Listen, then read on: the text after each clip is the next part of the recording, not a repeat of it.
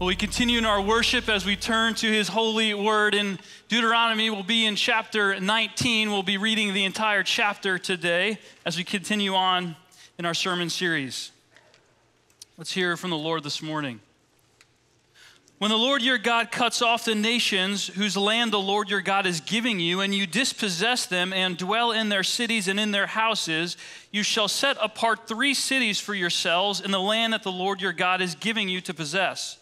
You shall measure the distances and divide into 3 parts the area of the land that the Lord your God gives you as a possession, so that any manslayer can flee to them. This is the provision for the manslayer, who by fleeing there may save his life. If anyone kills his neighbor unintentionally without having hated him in the past, as when someone goes into the forest with his neighbors to cut wood, and his hand swings the axe to cut down a tree, and the head slips from the handle and strikes his neighbor so that he dies, he may flee to one of these cities and live, lest the avenger of blood in hot anger pursue the manslayer and overtake him, because the way is long, and strike him fatally, though the man did not deserve to die, since he had not hated his neighbor in the past. Therefore I command you, you shall set apart 3 cities. And if the Lord your God enlarges your territory as he has sworn to your fathers and gives you all the land that he promised to give to your fathers, provided you are careful to keep all this commandment, which I command you today, by loving the Lord your God and by walking ever in his ways, then you shall add 3 other cities to these, 3, lest innocent blood be shed in your land that the Lord your God is giving you for an inheritance, and so the guilt of bloodshed be upon you. But if anyone hates his neighbor and lies in wait for him and attacks him and strikes him fatally so that he dies, and he flees into one of these cities, then the elders of his city shall send and take him from there and hand him over to the avenger of blood so that he may die. Your eyes shall not pity him, but you shall purge the guilt of innocent blood from Israel so that it may be well with you. You shall not move your neighbor's landmark, which the men of old have set, in the inheritance that you will hold in the land that the Lord your God is giving you to possess. A single witness shall not suffice against a person for any crime or for any wrong in connection with any offense that he has committed. Only on the evidence of 2 witnesses or of 3 witnesses shall a charge be established. If a malicious witness arises to accuse a person of wrongdoing, then both parties to the dispute shall appear before the Lord, before the priests and the judges who are in office in those days. The judges shall inquire diligently, and if the witness is a false witness and has accused his brother falsely, then he shall do to him as he had meant to do to his brother. So you shall purge the evil from your midst. And the rest shall hear and fear and shall never again commit any such evil among you. Your eye shall not pity. It shall be life for life, eye for eye, tooth for tooth, hand for hand, foot for foot. Let's pray. Father God, as we just sang, you are a holy God, and in you there is no shadow or turning, God. There's no sin, and God, your expectation and your requirement is perfection. And so God, we pray today that as we turn to your word, that we would see you here, Lord.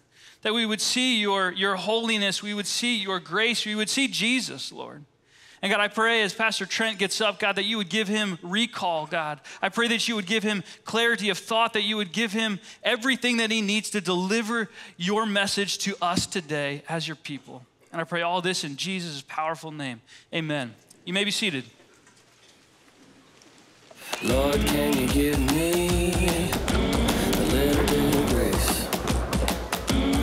Oh, can you hear me? It's been one of those days. Better days are coming as I keep kneeling in the mud and show me.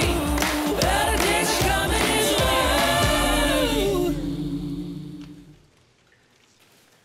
You know, a scripture reading like that might test the limits of a lesser people than you. And it's one of the reasons I love being a covenant church, because you're all people of the word and you love the word, even when it can be difficult or challenging to understand. Well, the devil lived in the Tug Fork Valley of the Appalachian Mountains. He was born in a log cabin in 1838 and lived a pretty rough and tumble existence, hard as the hickories that surrounded him there. He never learned to read, but despite that, he ran a successful timber business, all the while raising 13 children. Life was pretty good for the devil. Until that day in 1878, when a man by the name of Randolph McCoy accused the devil's cousin, Floyd Hatfield, of stealing some of his hogs. The case went all the way to the local courts, where a jury made up of 6 Hatfields and 6 McCoys found Floyd Hatfield innocent of the charge of hog thievery. Well, this did not settle the matter. In fact, the McCoys were flaming mad and actually killed the one McCoy on the jury who sided with the Hatfields. Tensions continued to mount between the two families over the next several years until that fateful day in August of 1882, when the anger and hatred boiled over. It was election day at Blackberry Creek, and somehow the devil's brother, Ellison Hatfield, found himself in a conflict with 3 of the McCoy boys. In the melee that ensued, the McCoys stabbed Ellison Hatfield 20 times and then shot him. The Hatfields came, rescued Ellison, brought him back home, but the devil swore, if Ellison dies, I'm going to kill them McCoy boys. Ellison did die, and the devil was true to his word. He went and captured those 3 McCoys, tied them to some pawpaw bushes, and summarily executed them. That, of course, was the end of the matter. No, it wasn't. The McCoys struck back and the Hatfields struck back, and over the next 28 years, more than 15 people died in the Hatfield and McCoy family feud. It's maybe the most famous family feud, but it's not the only family feud, and it wasn't the last family feud, and it's maybe not even the worst family feud. Throughout the course of human history, we see this same scene and scenario played out over and over again. A harm is done. Intentionally or unintentionally, it's done. Somebody strikes back, tries to make it right, to get even, typically goes overboard. They strike back again, and this escalating violence and cycle of retaliation leads to the destruction of families and communities and even nations. The fact is, in a sinful world, there will be harm done to people, whether it's intentional or unintentional. The question is, how can we keep the cycle of violence and retaliation from spinning out of control? How can a just society keep that from consuming the people? And on a more personal level, how do we personally respond to the harms that are done to us, either intentionally or unintentionally? Well, that's why we took the time to read chapter 19 of Deuteronomy today, because this passage actually gives us some very practical instruction on those very topics. Now, if you remember where we are in Deuteronomy, this section of Deuteronomy roughly traces the 10 commandments. Over the last several weeks, we were looking at Moses' exposition of the 5th commandment, to honor your father and mother. And so he was dealing with other kinds of authorities in society, like judges and priests and prophets and kings. Now, this week, we've made a shift into talking about implications of the 6th commandment, which is, of course, you shall not murder. Probably a better translation of the Hebrew intention here is something like, you shall not kill unlawfully. There's distinctions made, as we'll see. The prohibition here against the taking of life has some necessary qualifications that we'll be exploring as we go through the morning. But essentially, what this passage is driving at and aiming to do is it's aiming to both ensure that justice is done in the midst of a people, but that justice is not done in such a way that threatens to actually damage the innocent in their midst. So in this passage, Moses is going to give us some very practical instruction under the power of the Holy Spirit that aims to restrain evil, to protect the innocent, and ultimately to limit the shedding of blood in a society. And Lord knows most of our societies could benefit from the instruction that Moses extends here. Even as the guilty are punished and the innocent are protected, they are to be guided by this overarching rule that's known sometimes as the lex talionis that's given to us in verse 21. It says this: it shall be life for life, eye for eye, tooth for tooth, hand for hand, foot for foot. You maybe have heard that verse. You maybe have seen it also in the Sermon on the Mount, and you may think you know what it means, and you very likely are wrong, because it's mostly misinterpreted. And so as we go through this, hopefully we will get a clearer understanding of what Moses means by this, as well as what Jesus means by it when he speaks about it in the New Testament. Now, before we go any further, let me just say this. We, as the United States of America, are not in a covenant relationship with God, contrary to some popular books out there. And we are not, therefore, to simply take the civil law that was given to the people of Israel and apply it to our American system of justice. God's covenant is with his people from all around the world, made up of every tongue, tribe, language, and nation. However, we do live in a land where we have some say in the governance and in the laws of our lands, and we would be wise to take the wisdom that God has given to his covenant people in this passage and bring those principles to bear as we're able in our own legal system. Beyond that, the principles that are laid out here that are really to govern the society of the people of God here in Israel actually also have relevance for how we govern in our churches and even for how we govern in our own homes. So we'll try to draw out some of those implications today, though my main focus is going to be on how these laws can inform us as a society. So the first principle that this passage is driving at is that we must protect the innocent. We must protect the innocent if we're going to be a just society. Any government that does not protect its innocent citizens is not worthy of the name.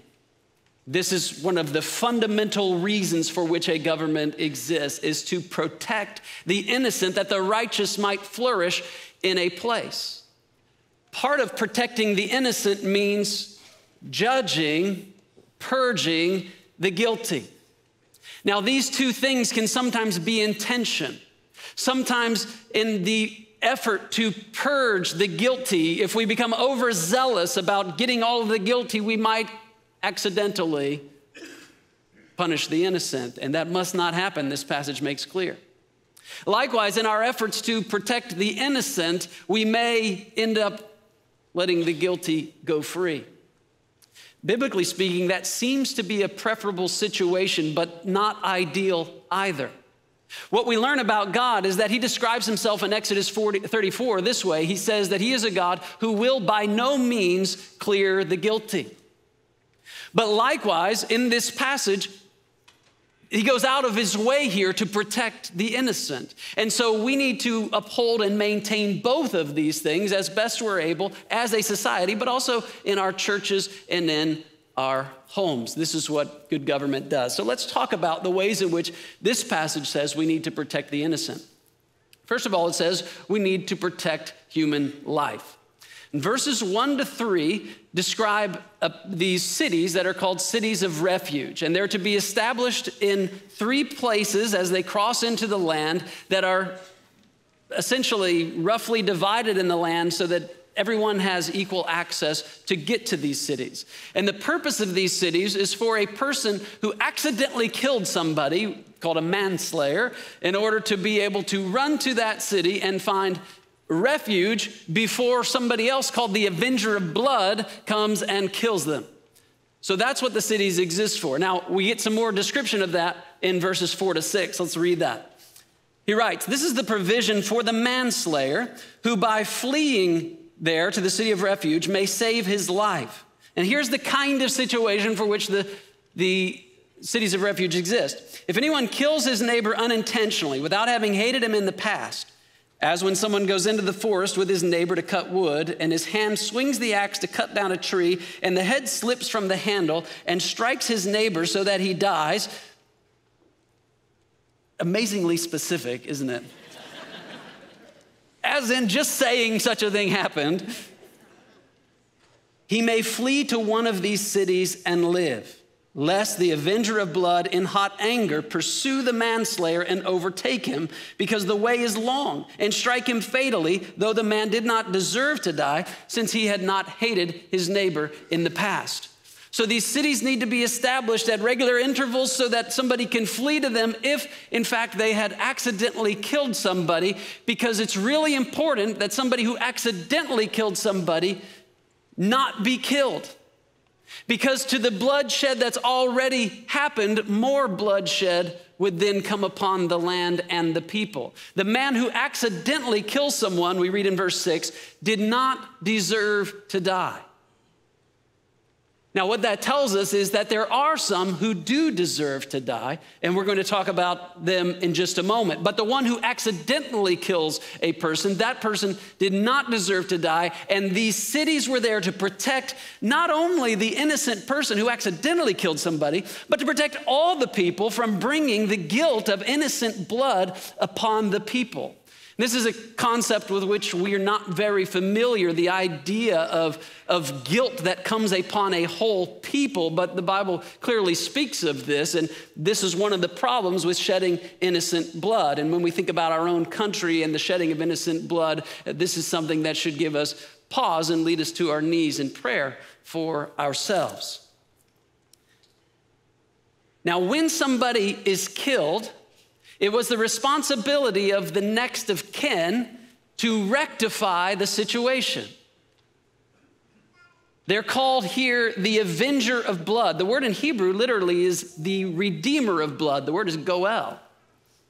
And the redeemer of blood, or the avenger of blood, they had a responsibility to their next of kin, and there was an order of these relationships, to redeem them if they should become enslaved, to take care of their widow and children if they should die, to redeem their property, and ultimately to avenge their death if they are killed wrongfully. And so when the person dies, the avenger of blood rises up, and they come and they go to rectify the situation, and the manslayer is fleeing, and it's important that these cities be close enough that they not be overtaken on the way. That's what this is being described here. So that it says in verse 10, here again is what's being protected against, lest innocent blood be shed in your land that the Lord your God is giving you for an inheritance, and so the guilt of bloodshed be upon you. God and Moses want to protect the people from bringing the guilt of innocent blood upon them. And ultimately, as we'll see, the only way to rid them of the guilt of innocent blood upon them is by shedding the blood of the one who brought the innocent blood upon them. Now, when we think about the commandment, the sixth commandment, thou shalt not kill or kill unlawfully. Most of us, when we're working our way through the 10 commandments and we're confessing our sins, say, we come to the sixth commandment, and this is one commandment where we all breathe a sigh of relief. At least I'm not guilty of this one. You know, the others maybe, you know, but when it comes to not kill, I haven't killed anybody. I haven't broken that commandment. But that's a misunderstanding of how the 10 commandments function in the life of God's people.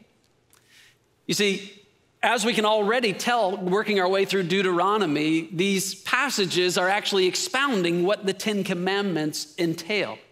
And the 10 commandments not only prohibit certain things, but by prohibiting certain things, they actually are commanding other kinds of things.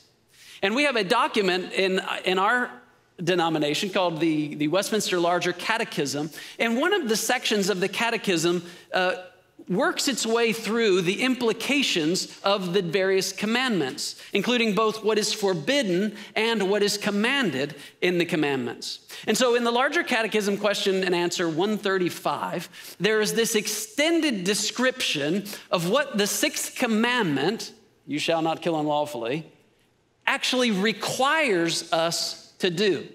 And it's long and difficult, but I'm going to read the entirety of it for you, so gird up the loins of your mind for this, because it's good. Here's what it says. What are the duties required in the sixth commandment?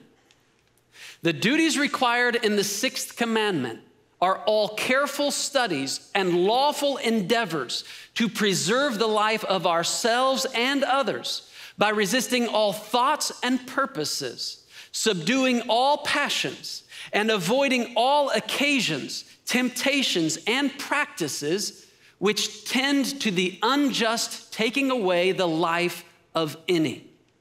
By just defense thereof against violence, patient bearing of the hand of God, quietness of mind, cheerfulness of spirit, a sober use of meat, drink, medicine, sleep, labor, and recreation, by charitable thoughts, love, compassion, meekness, gentleness, kindness, peaceable, mild, and courteous speeches and behavior, forbearance, readiness to be reconciled, patient bearing and forgiving of injuries, and requiting good for evil, comforting and securing the distressed, and protecting and defending the innocent. This is what the commandment, thou shalt not kill unlawfully, is about. Ultimately, the protection and the preservation of life, and working its way all the way back to the beginnings of murder and where it begins. So how you doing on the sixth commandment? Probably we've discovered that there are areas that we need to address, that maybe we are not actively protecting and preserving life as the sixth commandment and these other passages in Deuteronomy as well as the New Testament would be encouraging us to do. So fulfilling the sixth commandment involves things like standing up for the end to abortion in our country. That's part of what it means to fulfill the sixth commandment through the taking of innocent life, one of the worst ways that's been happening in our nation and around the world. It also means seeking to see those freed who are on death row, who've been convicted unjustly. That's part of what it means to fulfill the sixth commandment. It means working to ensure that working conditions are safe for people. It means looking at all of those things in our society that might lead to the unjust or unnecessary taking of human life and asking, what can I do to help protect and preserve life? How can I personally, as an individual, be my brother's keeper when it comes to matters of life? These things are all entailed when we're talking about the fact that we must protect life. The second thing this passage addresses is that we must protect private property. Now, this is a bit strange. Perhaps as Pastor Chris was doing the reading, you found yourself saying, like, what does this have to do with anything? And I hope to show you. But he says in verse 14, you shall not move your neighbor's landmark, which the men of old have set in the inheritance that you will hold in the land that the Lord your God is giving you to possess. So we've been talking about cities of refuge that exist for people who accidentally kill somebody so that they don't also get killed. We're bound to talk about false witnesses and how we deal with those kind of accusations. And sandwiched in the middle here is this seemingly random verse about not moving landmarks. What is this about? Well, as today, land is divided by landmarks. And one way for me to increase my land pretty easily is to take the mark that divides my property from yours and just move it over a little bit. I can add a whole row of crops. I can get a particular fruit tree now in my property as opposed to yours. There's a number of beneficial things that I can do by moving boundary markers. And interestingly, the Old Testament condemns this practice in the severest terms on multiple occasions. It's a really big deal. It's effectively stealing. And it may seem to us that it fits more properly under the section that's going to do with stealing. But remember this about the sixth commandment. The sixth commandment not only is forbidding killing, but it's also forbidding the kinds of actions that lead people to get killed. Remember, 135 says the duties required in the sixth commandment are all careful studies and lawful endeavors to preserve the life of ourselves and others by resisting all thoughts and purposes, subduing all passions, and avoiding all occasions, temptations, and practices which tend to the unjust taking away the life of any. You moved my property boundary and we've moved one step closer to the end, right? Have we seen in history or in the world around us at any point in time people getting killed over property disputes? Yes, it happens all the time. At the local level and even at the national level. This is a major issue when it comes to the shedding of blood and the shedding of innocent blood. And so Moses here points out this is a practice that ought not to be done. And it is the responsibility of governments to ensure that people's personal property rights are protected. This is part of the way we save the land from the shedding of innocent blood. Moving on from that, the third thing he addresses then is the importance of protecting the falsely accused. Reading verses 15 to 20, he says, "A single witness shall not suffice against a person for any crime or for any wrong in connection with any offense that he has committed. Only on the evidence of 2 witnesses or of 3 witnesses shall a charge be established." This is the concern to protect the innocent. 1 witness is not enough. It needs to be corroborated because we might accidentally punish somebody who is in fact not guilty. So this is why I say that if we're going to err, it seems like the Bible would direct us to err possibly on the side of letting the guilty get off with something rather than accidentally punish somebody who is innocent. And I think the reason why the Bible does that is because God knows that a day of judgment is coming. And while the guilty may escape justice in this world, they will not ultimately escape justice. And so I think that should inform our own thinking. And in fact, I think it does inform the way that the law operates in our land, which is wonderful.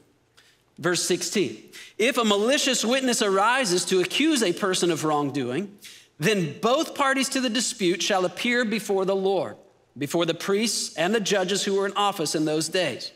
The judges shall inquire diligently, and if the witness is a false witness and has accused his brother falsely, then you shall do to him as he had meant to do to his brother. So you shall purge the evil from your midst, and the rest shall hear and fear and shall never again commit any such evil among you." So if, for whatever reason, people begin to suspect that this witness isn't being honest, not telling the truth, bringing a false accusation, then the judges are to do an extensive investigation into the matter. And if, in fact, it turns out that this is a false accusation or a false witness, that somebody's lying under oath, so to speak, then this person is to be dealt with in the same way that that person meant to hurt the falsely accused. Now, this provision does a couple of things. One, it purges the guilty by addressing the sin and the guilt that the false witness has brought upon the people. But secondly, it serves to protect the innocent, because what all of the people see and hear and fear is that if I act as a false witness, there's going to be serious consequences for me. And so again, in any society that aims to protect the innocent, there need to be laws and things in place to help protect against the temptation to making false accusation and false witness against people. Again, the aim in verse 20 is that the rest will hear and fear and shall never again commit any such evil among you.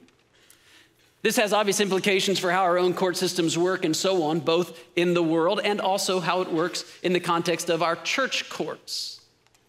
But let's move beyond that for a second and just consider the fact that the only way to bear false witness is not just in the courts of law.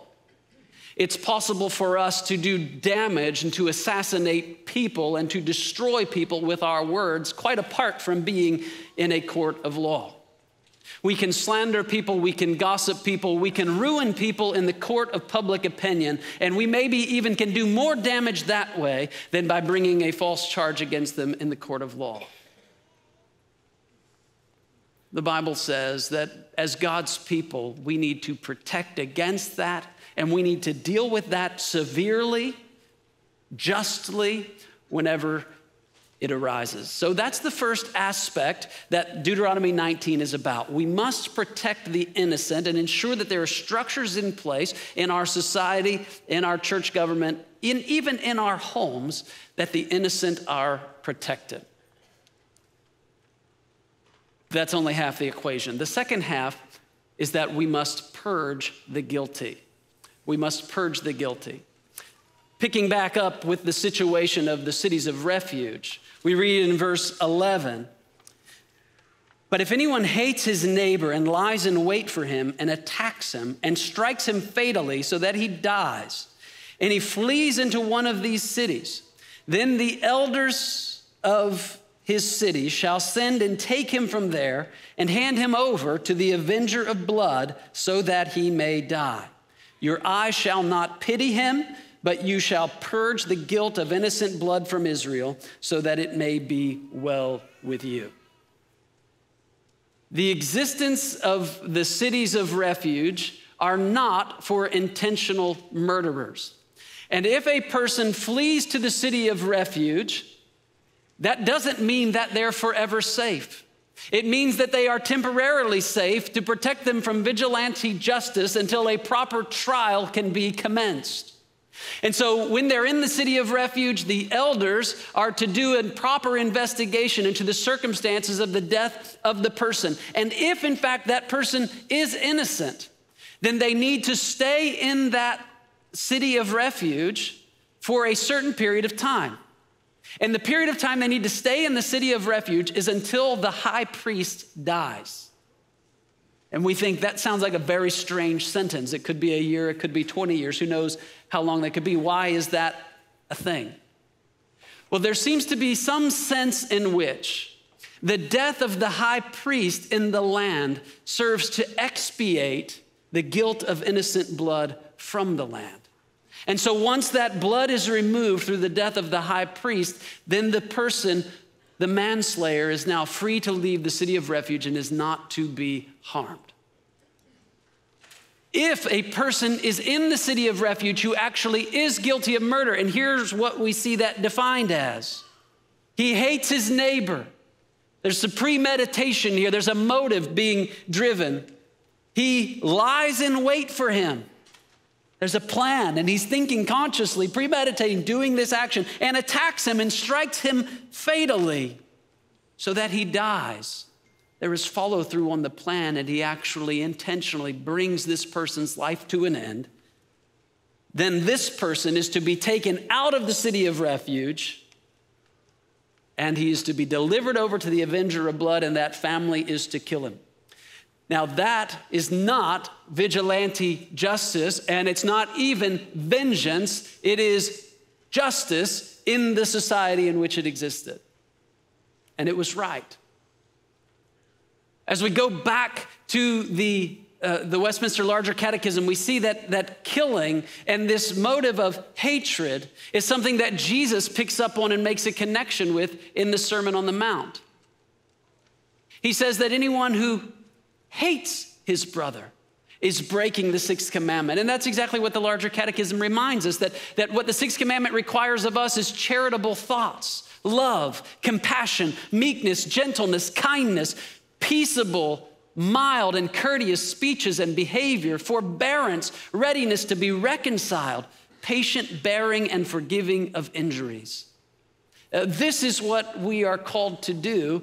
And when we are breaking these things, we ultimately are making our way down to murder. And when murder happens, what the scripture says here is that one needs to be punished, and the punishment is death. And in this way, the guilt of innocent blood is taken away from the land. So let me ask you this question. Should we still practice capital punishment in a civilized society like ours today?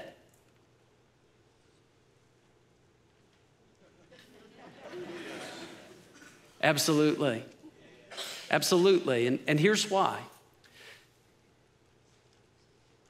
Because to kill another person in the way that this scripture describes is to destroy the image of God from the earth. It is the consummate sin of humanity, which requires the consummate penalty. And the passage warns us against what can keep a people from removing the guilt of innocent blood from the land. In verse 13, he explicitly says, your eye shall not pity him, but you shall purge the guilt of innocent blood from Israel so that it may be well with you. If they do not deal with this sin, if they do not bring justice to the situation and rectify it, it will not be well with the people. the principle for why death is required in the case of someone who intentionally kills another human being was set all the way back in the book of Genesis, chapter 9. God says to Noah, "Whoever sheds the blood of man, by man shall his blood be shed. For God made man in his own image." It doesn't say by God shall his blood be shed. It says that man has the responsibility to execute this justice against the intentional murderer. And so that's what's, of course, being described here. Now, when we come to the New Testament, does this get overturned somehow? Does this get written off? No. In fact, the Apostle Paul, in speaking about the role of civil authorities, actually gives support to the role of the civil government in enacting this kind of justice in the case of intentional murder. The Apostle Paul writes in Romans 13 that the government, so to speak, is God's servant for your good. But if you do wrong, be afraid, for he does not bear the sword in vain. For he is the servant of God, an avenger. Interesting language there, isn't it? An avenger who carries out God's wrath on the wrongdoer. No longer is this to be handled in the context of families, but the civil government has a role to play in being the avenger of blood when innocent blood is shed in a land. They do not bear the sword in vain. And when a government does bear the sword in vain and does not do what the Bible calls all people to in the case of murder, well, then the government is failing to live up to the purposes for which the sword has been entrusted to it. This is not talking about personal vengeance. This is not talking about how we personally retaliate to people who have wronged us or hurt people in our families. That's not what this is talking about. We're talking about the role of the civil government in bearing the sword that aims to limit bloodshed by actually shedding the blood of those who have shed innocent blood. Now, despite what Deuteronomy says and what Paul says in the book of Romans, there are many people, both Christians and non-Christians alike, who do not think that capital punishment is something that should be done in society today. And I'll share with you just one representative of that view. You might have heard of him. His name is Pope Francis. And this is what he said in a statement a number of years ago. And I just want to address this statement because it captures some of the unbiblical thinking that goes behind Christian opposition to the death penalty. So let me read it for you. He says, "The death penalty is unacceptable, however grave the crime of the convicted person.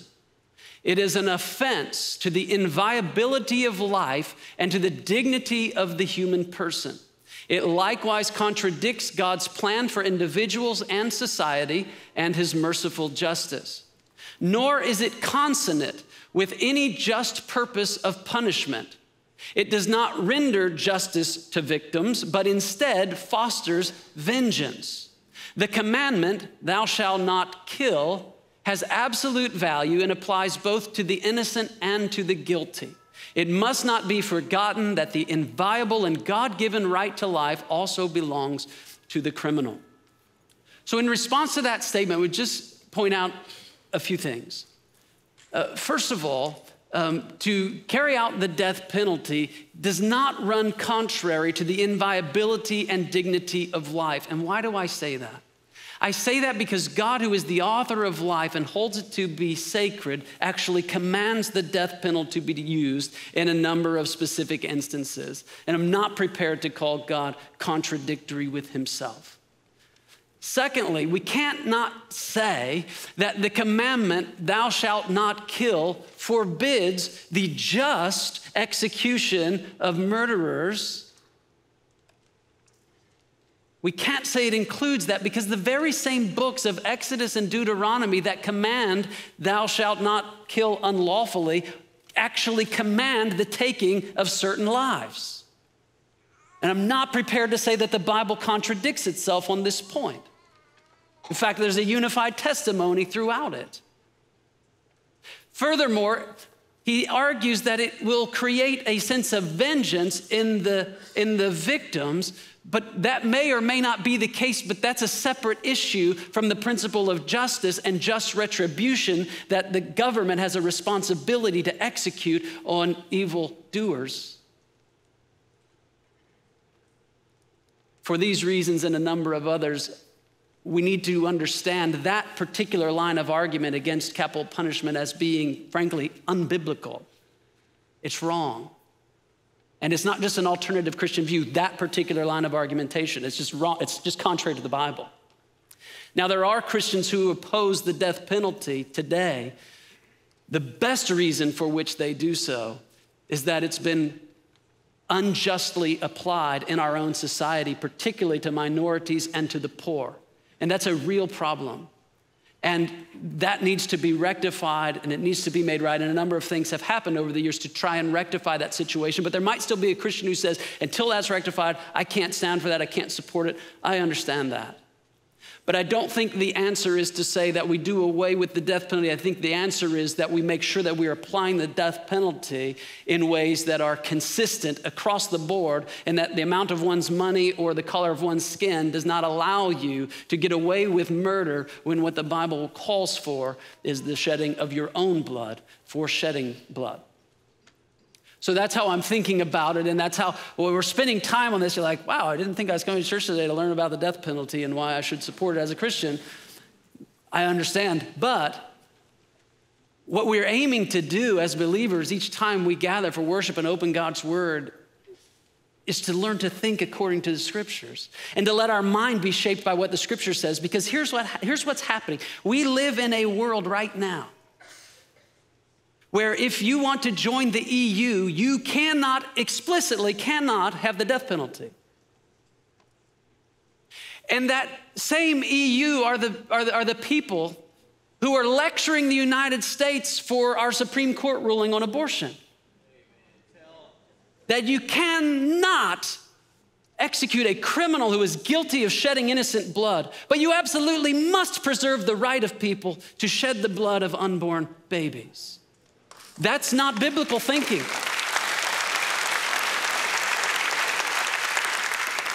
And I'm not trying to, I understand we have people here who don't agree with anything I've just said, and I'm glad you're here. I'm not trying to put you off, but I'm trying to teach the people of God how to think, not in terms of culture and how our culture's thinking, but in terms of what the scripture says, because that's how we need to engage. Now, we need to then, as we deal with people and as we talk to them, gently correct and try to point people our way and understand that everything that's taught in the Bible is not going to make its way into our civil laws as a society, but the right to life and the recognition of the value of life, we want to do everything we can to see that enshrined in the society in which we live.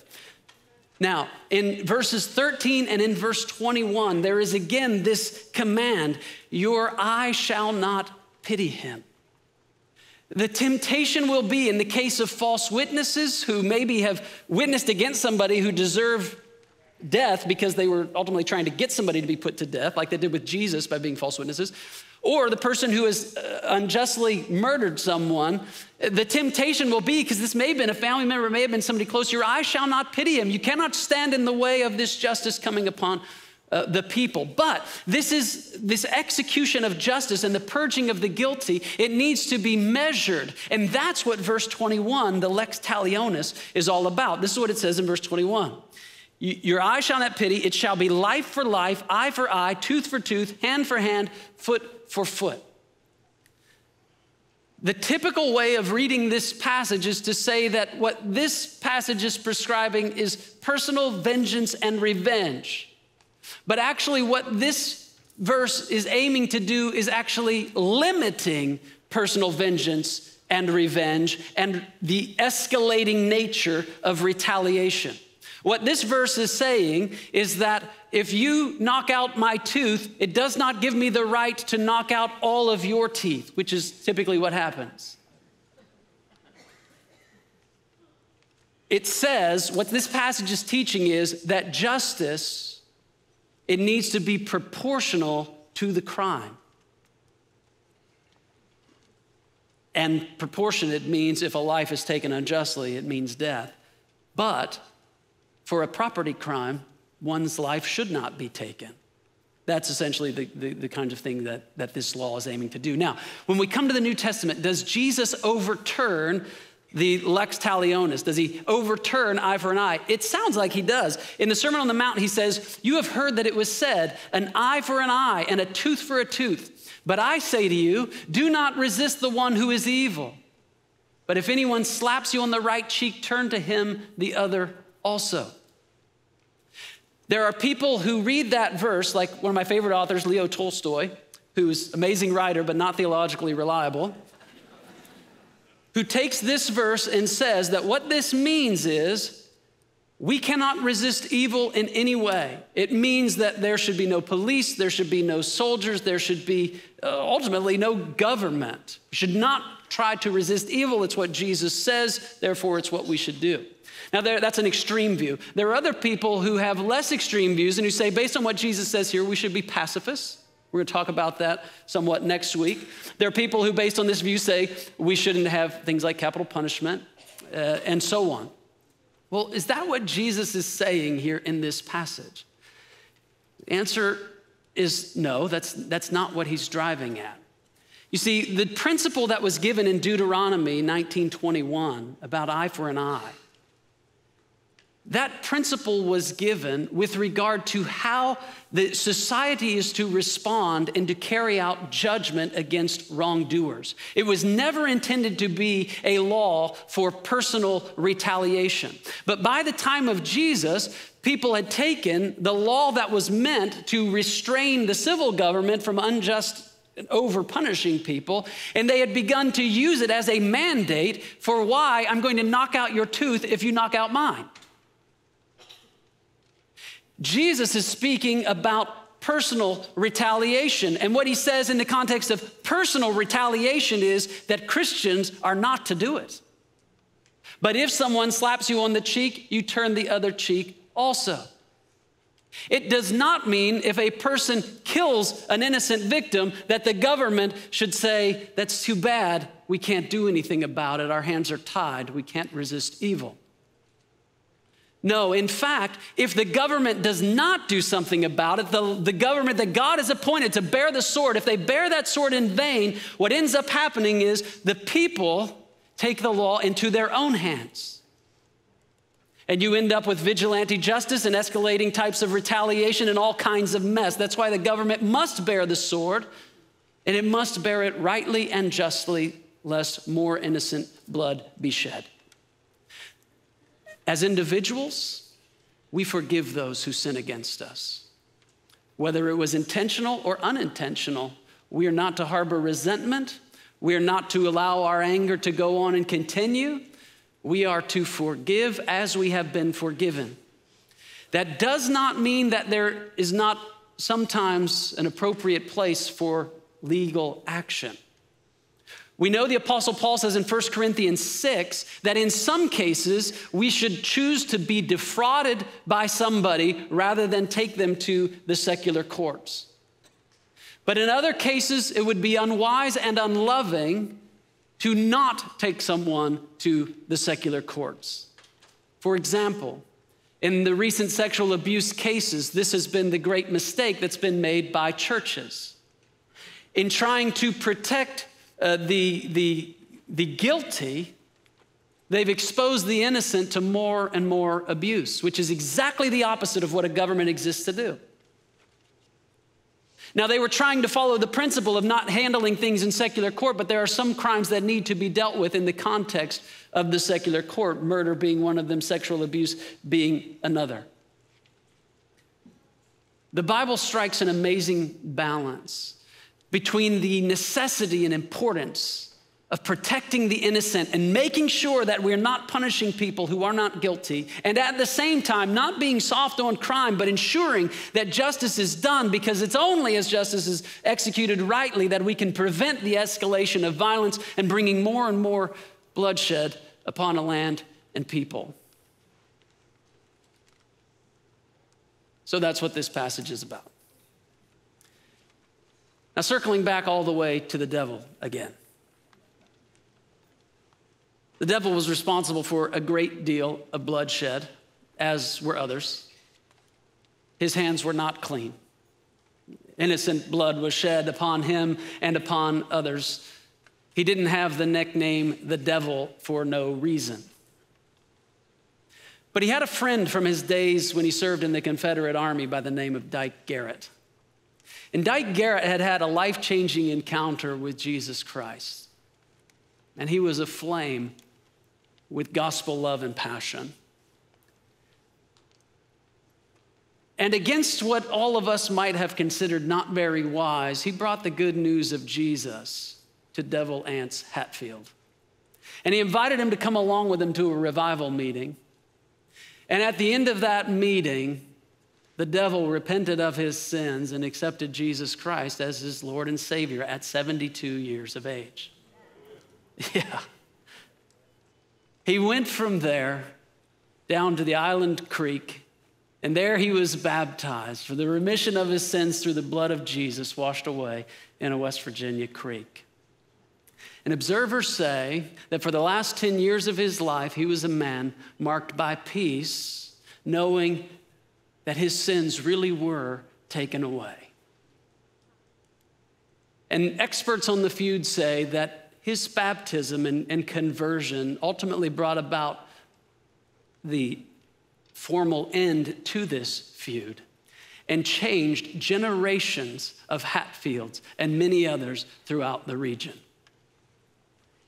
By the time he died, his funeral became the largest attended event in the history of Logan County, West Virginia. And they say that there were many McCoys there present in the audience. If the blood of Jesus Christ can cleanse the guilty stains of somebody like Devil Anse Hatfield, then just maybe there's hope for people like you and me. Because what the scripture says is that there are none of us who don't have blood on our hands. That every single one of us has sinned and fallen short of the glory of God, and we bear the guilt of innocent blood. But what the scripture also says is that there is a city of refuge. There is a safe place to which we can run. That place is Jesus. The avenger of blood is coming. The law says we must die for our sins, but there is a safe refuge. It is Jesus, and we are all called to flee to it. And this city of refuge is better than those we've read about this morning, because this city of refuge welcomes the innocent and the guilty alike. We all can run to this city of refuge, and here's the beautiful thing. The scripture says that the high priest, whose death takes away the guilt of innocent blood, well, he died. He died on a cross. The just for the unjust. Innocent blood was shed. And by that innocent blood, what the scripture says is that all our guilty stains are taken away. For everyone who calls upon the name of the Lord, they will be saved. The name of the Lord is a strong tower, and we are invited to run into it that we may be saved. Whatever you may be guilty of today, I invite you to turn and run to Jesus. For this is the promise. There is no condemnation for those who are in Christ Jesus. Though your sins be like scarlet today, washed in the blood of Jesus, they shall become white as snow. Let's pray. We thank you, Lord, that your love does extend to the guilty. That when we were your enemies, you refrained from retaliating against those who cursed you and spit in your face and pulled out your beard. You refrained from retaliation, that you might go to the cross and die an unjust death, bearing the weight that our sins rightfully deserved, so that we who only deserved condemnation might go free, and that you might be both just and the justifier of the ungodly. We thank you for the work of the cross, even as we're about to remember it in this meal. For those who have not received this forgiveness and pardon that you offer, I pray that today might be the day that they run to Jesus, that they fear the judgment that is coming, because it is coming, and that they see the refuge that you've provided in your love, that the guilty can run into and be transformed and changed. Lord, we pray that we might see the power of that gospel at work in our lives, in our society, throughout the world. For what the world needs is not simply to protect the innocent and to punish the guilty, but to proclaim the good news of Jesus Christ, by whose blood we all might be saved. It's in his name we pray. Amen.